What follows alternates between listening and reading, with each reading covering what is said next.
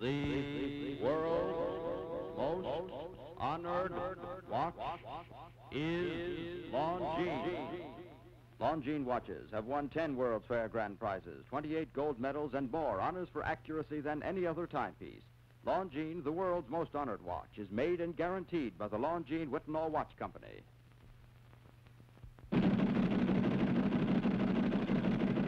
It's time for the Longines Chronoscope, a television journal of the important issues of the hour, brought to you every Monday, Wednesday, and Friday. A presentation of the Longines Whitnall Watch Company, maker of Longines, the world's most honored watch, and Whitnall, distinguished companion to the world-honored Longines. Good evening. This is Frank Knight. May I introduce our co-editors for this edition of the Longines Chronoscope? Mr. Victor Riesel of the New York Mirror and Mr. Henry Hazlitt, editor of the Freeman and contributing editor of Newsweek magazine. Our distinguished guest for this evening is the Honorable Elbert N. Carvel, Governor of Delaware. The opinions expressed are necessarily those of the speakers. Well, Governor Carvel, I think you were only the second Democrat to be elected governor of Delaware in the last 56 years. I'd like to know what you think was the main factor in that remarkable victory. Mr. Hazlitt, that's a good question.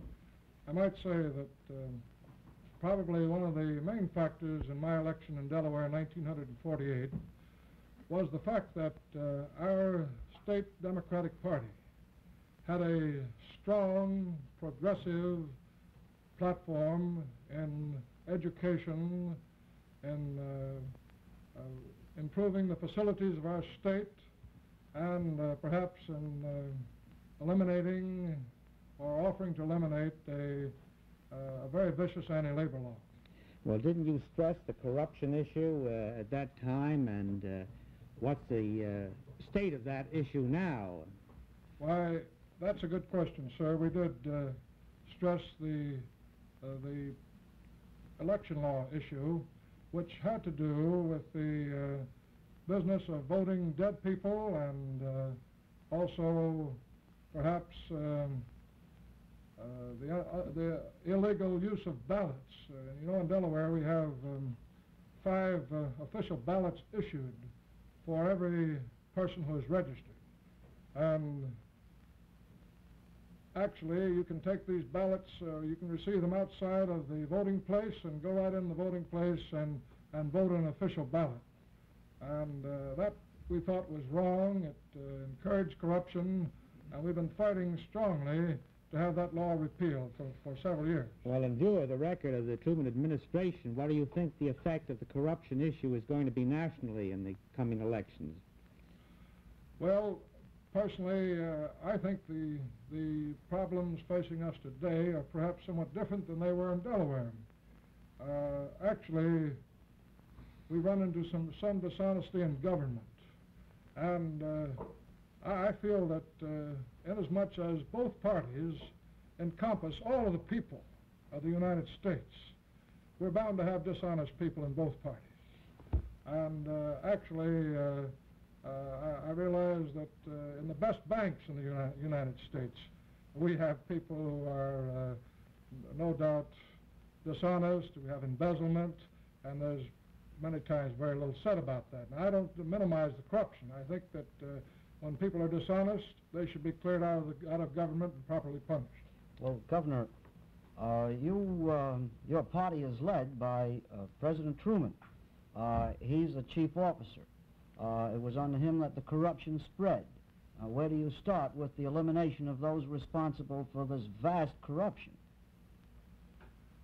My feeling is that you start wherever the corruption exists, and you clean it up wherever you find it. I feel that President Truman will do that. How much of the responsibility for this do you place on the standard bearer of your party? It was his executives who permitted this corruption. Well, of course, that is a matter of opinion to some extent, because the President has under him over 2.5 million civil employees, aside from the armed forces. And you could say that under the president of some great national bank that there's certain dishonesty that occurred, and naturally it's cleared up just as soon as it occurs, and sometimes it goes on for years. I've known of cases in our own state where embezzlement lasted for perhaps 10 or 12 years before it was ever uncovered. Well, you would remove those responsible for this embezzlement, yet the president hasn't removed the Attorney General, McGrath, or any of the others. Well, I would remove those responsible for corruption and for dishonesty if I was satisfied that they were the ones who were responsible and who did cause it. But not for incompetence in permitting this to go on? As far as incompetence is concerned, that's a hard thing to measure, as I see it. I go back to the president of the bank again. You have dishonest people in that bank, and it goes on for 10 or 12 years, and he has auditors coming in and out, and these people are smart enough to keep that covered up. Governor Carvel, today over the international wire, the ticker, General Eisenhower said he would accept the Republican draft, in effect. I read a statement. Do you think if he got the nomination he could beat President Truman? If you think so, are you eager as a highly placed Democrat to get another candidate who could stand up more strongly against the general? That's a good question, and I'm glad you brought that up because I think it's very timely at this point. But I like Eisenhower. I think very highly of him, and I was one who said that if he was willing to run on the Democratic ticket, I would support him. But I will not support him on the Republican ticket, and I believe if President Truman runs against him, I will support Truman, and I believe that on the basis of the fine, progressive administration Truman has brought to the nation, the excellent condition of the people of today, not only their financial condition, but the progress they've made, the general welfare, the progress they've made in general welfare. I really believe that Mr. Truman will be elected if he desires to run. Well, do you think Mr. Truman will be a candidate to succeed himself? Well, he has never told me. I have told him that I would like to see him run, and I will staunchly support him if he does so. Well, do you think he'll really get very much support in view of, let's say, not only the corruption issue, but the third-term issue and any number of other issues that might be raised? Well, I think we've pretty well handled that corruption issue, but as far as the third-term issue, I think there's no law against it now, and well, it I doesn't remember apply, another president. it doesn't apply to him, but it applies to everybody else. Yes, but I remember another president who pretty well demonstrated that success could be had on the third term. Well, that was before they passed the third-term amendment. That's true. And of course, you realize this. At that time, they had not passed the third-term amendment, but it was generally considered as unwritten law that no president would run for a third term. And I think Franklin Roosevelt pretty well... You think written law would be ignored just as much as unwritten law has been? Well, of course... Of course, it doesn't apply specifically to Mr. Truman, the only person it doesn't apply to. That's correct. And inasmuch as... that was only the unwritten law was very strong at that time, and I feel that the present written law, although it doesn't apply to Mr. Truman, will be no stronger. Well, if the president doesn't stand for re-election, there seems to be a general feeling that he might not, having little or nothing to do with the issue of corruption much. Do you think, Governor, that Kefauver would make a good candidate, or who do you think should stand in the place of Mr. Truman? Well, personally, if the president doesn't choose to run, of course I'd like to point one thing out, and that is that the third term does not necessarily apply to him. He's actually only been elected for one term, although he served the 3 3/4 years of the other term. But I don't know Kefauver. I've never met him personally. I think the nation owes Kefauver a great debt for his strong leadership and helping to clear up some of the conditions which were existing.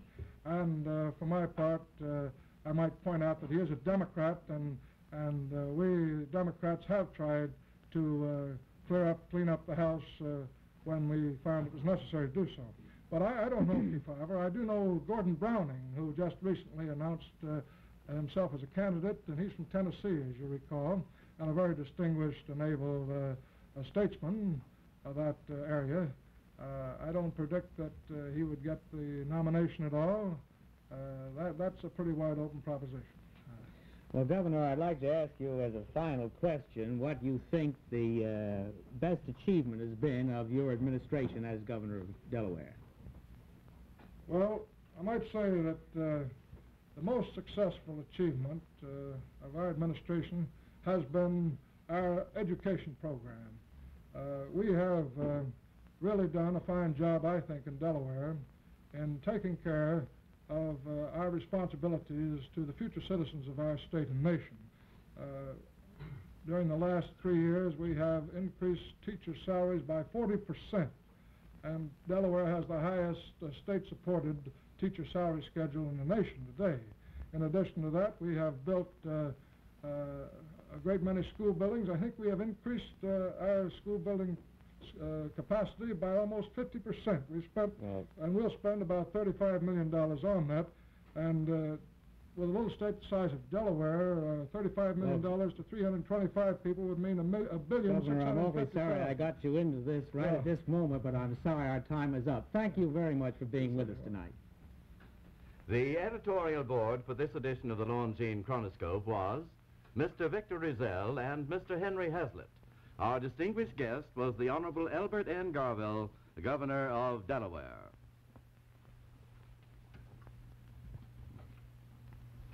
On February 15th at the Bislett Stadium in Oslo, Norway, as the Olympic flag is raised, King Haakon will officially open the Winter Games of the 1952 Olympics. The exclusive official watch for these Winter Olympics will be Longines, the world's most honored watch. And the watches employed will be the world-famous Longines Olympic timers, which register to a 10th or a 5th of a second, and which are of traditional Longines split-second accuracy. Supplementing these Longines watches will be new timing devices recently developed in the Longines Research Laboratory and made in the Longines factory, devices which will register the time to 1/100th of a second and with the greatest accuracy ever attained. And may I repeat that all Longines watches and timing equipment which will be used during the 1952 Winter Olympics are Longines conceived, Longines designed, and Longines made. A fact not true of many timepieces in this world of today. Here in the Winter Olympics is another honor for the world's most honored watch, Longines. The only watch ever to win 10 World's Fair Grand Prizes, 28 gold medals, and highest honors for accuracy from national observatories. And the experience gained in creating watches of high precision for scientific purposes contributes to the perfection of all Longines watches. And that is why throughout the world, no other name on a watch means so much as Longines, the world's most honored watch. Premier product of the Longines Whitnor Watch Company since 1866, maker of watches of the highest character. Join us every Monday, Wednesday, and Friday evening at this same time for the Longines Chronoscope, a television journal of the important issues of the hour, broadcast on behalf of Longines, the world's most honored watch, and Whitnor, distinguished companion to the world-honored Longines, sold and serviced from coast to coast by more than 4,000 leading jewelers who proudly display this emblem, Agency for Longines Whitnor Watches. This is Frank Knight speaking.